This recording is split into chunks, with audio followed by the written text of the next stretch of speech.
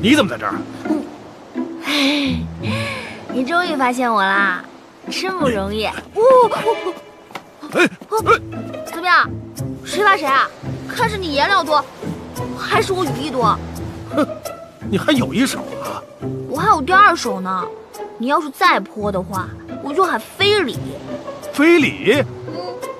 哎，我非礼你，谁信呢？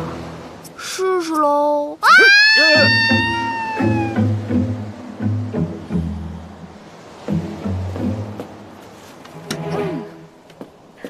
这样就对了吗，大师？别那么大火气，大家有话好好说。哼，跟你说不着，说了你也不懂。虽然我没学过艺术，但我觉得这艺术品吧，还是一气呵成的好。要不然就是您担心不能超越自己啊。哎，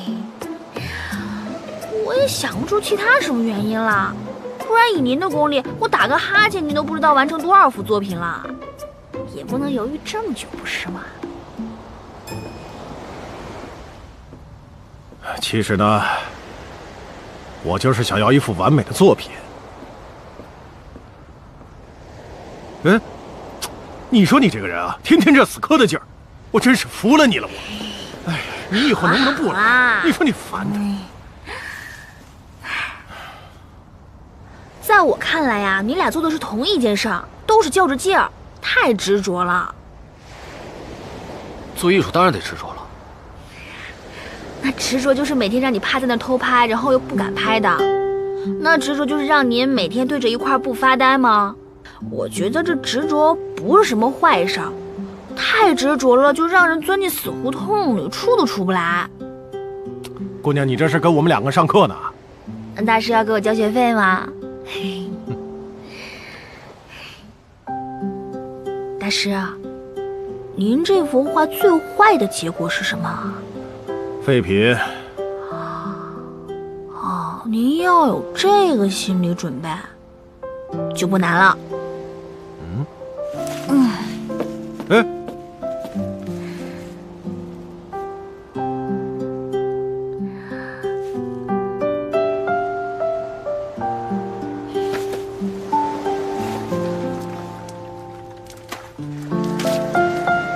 什么？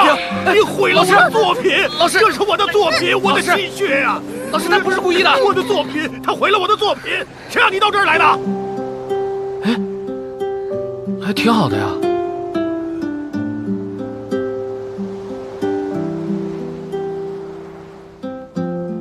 姑娘，你真的没学过吗？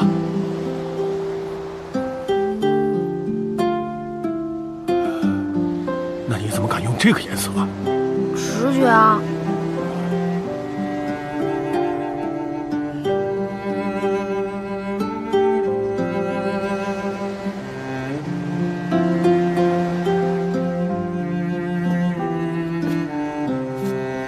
谢谢您。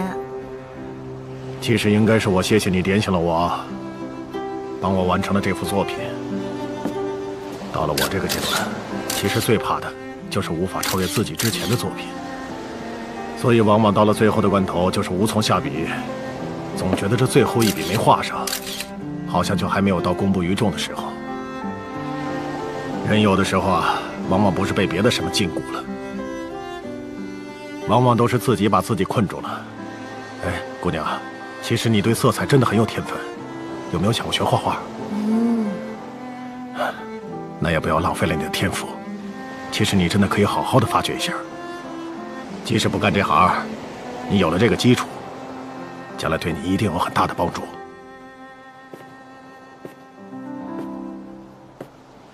老师，谢谢您啊。小铁，也谢谢你。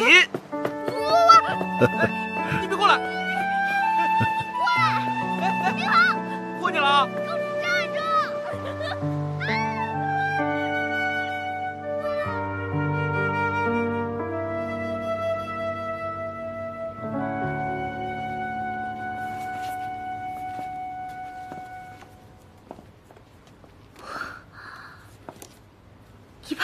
这么多啊！每个阶段都拍下来了，真太不容易了。当你认真去做一件你想做的事情的时候，就不会觉得它有多苦多累，多么漫长，因为这就是你的梦想跟理想。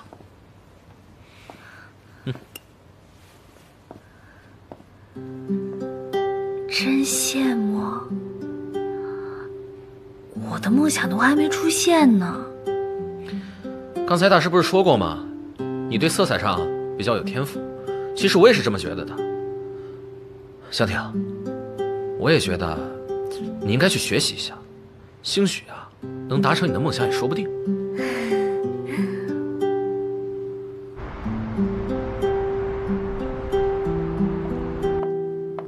裘总，早啊 Grace， 你又开我玩笑。看你今天的状态不错哦。我哪天状态不好？你怎么来了？我来是正式向你报道的。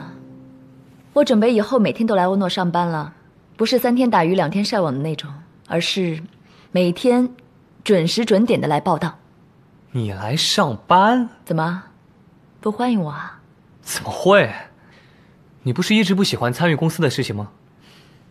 不是说什么都不肯来公司上班的吗？这怎么今天又突然决定了呢？哎，你别告诉我，你是过来给我撑腰的？撑腰倒也谈不上，不过现在欧诺的情况，如果我来的话，我觉得会好一点。特别好，你是中山大学的校花学霸，以你的能力过来帮忙，我真是求之不得呢。那就谢谢裘总了。又开玩笑。董事长，策划部的人都到齐了。好，我马上过去。又有大项目啊，去开会。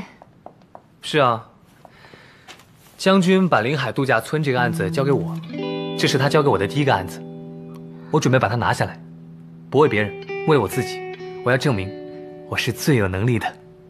他竟然把这么大的项目交给你啊？有问题吗？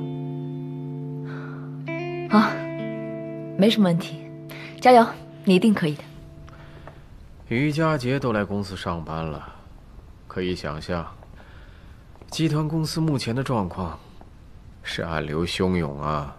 所以我才想来你这儿坐坐，顺便也捋捋头绪。哼，还有什么头绪好理的呀？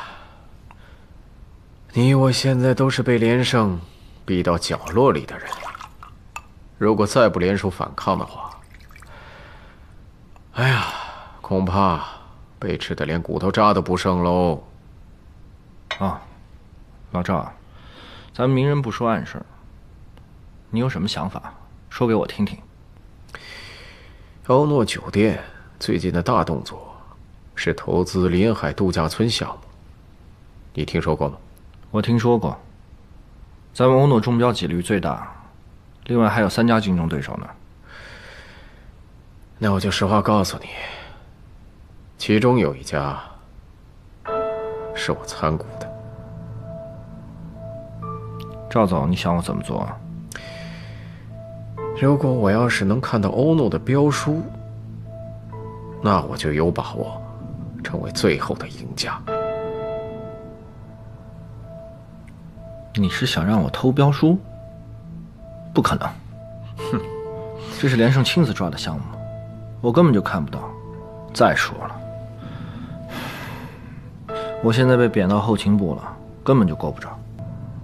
而且我还听说，连胜把案子交给了董事长英树。英树毕竟是你的亲外甥，这层关系谁也破坏不了。我讲啊，你可以从英树身上下手。老赵，你知道我和英树的关系，这种吃里扒外事儿，我可干不了。你把他当外甥，他把你当小舅了吗？啊？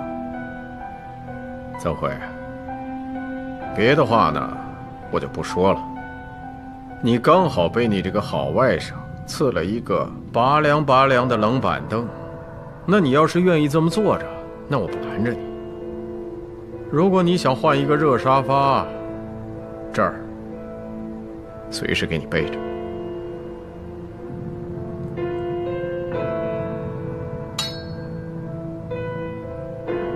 你容我再想想。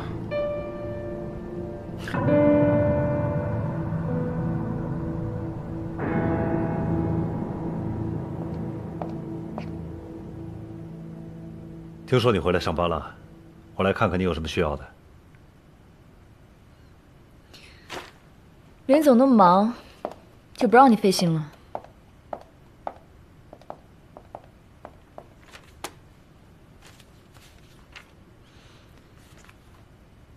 连总，请坐啊。好，谢谢。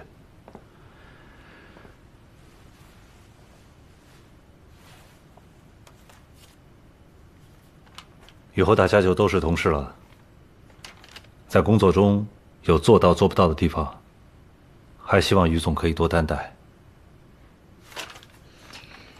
作为欧诺的董事之一，以后所有的工作我都会参与，包括项目经营还有管理，也希望我们未来的合作可以愉快的进行。好啊，看来大家的方向是一致的。作为 CEO 的我，也希望能够得到于总的监督。监督倒也谈不上吧，不过万一连总做的某些事情我看不过眼的话，我可能还真会说两句。到时候希望连总不要介意哦。不管于总您说还是不说，我都会做好自己的工作。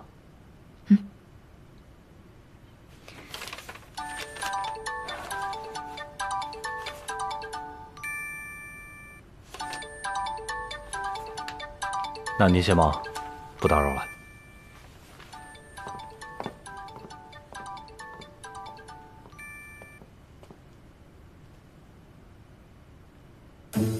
喂，叶师傅，你现在忙不忙？不忙的话过来一下呗。有什么事啊？我有急事儿，能过来一下吗？我现在在忙啊，那晚一点找你啊。嗯。